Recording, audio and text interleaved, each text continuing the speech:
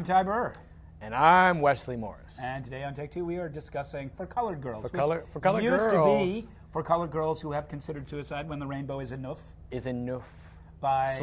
/ When the Rainbow Is Enough. Okay. By Ntozake Shange. I never... And Tyler Perry has now approached it. It's a breath mint. It's a floor wax. It's a breath mint. It's a floor wax. It's a Tyler Perry movie and For Colored Girls Who Have Considered Suicide When the Rainbow Is Enough. Now, how many times have you heard your man say it don't feel the same? Huh? I know that's right. My love is too beautiful to have thrown back on my face. It's true. I like that. Yeah, it's an everything movie. It's too much. Way too much. But in other ways, it is actually kind of astounding for how powerful it occasionally is, and then how utterly inept it also is, not just simply from scene to scene, but sometimes from shot to shot. Right, within the middle of a line of dialogue. Here's my theory.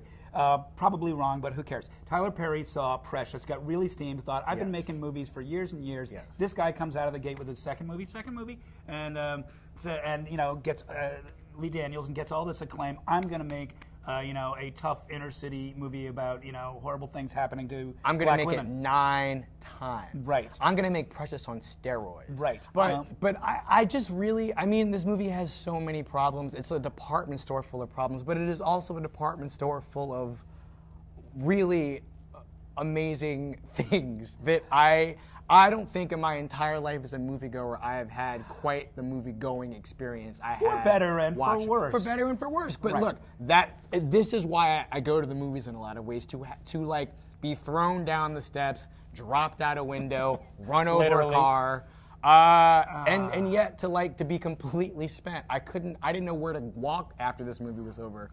I just knew where to walk out of the theater.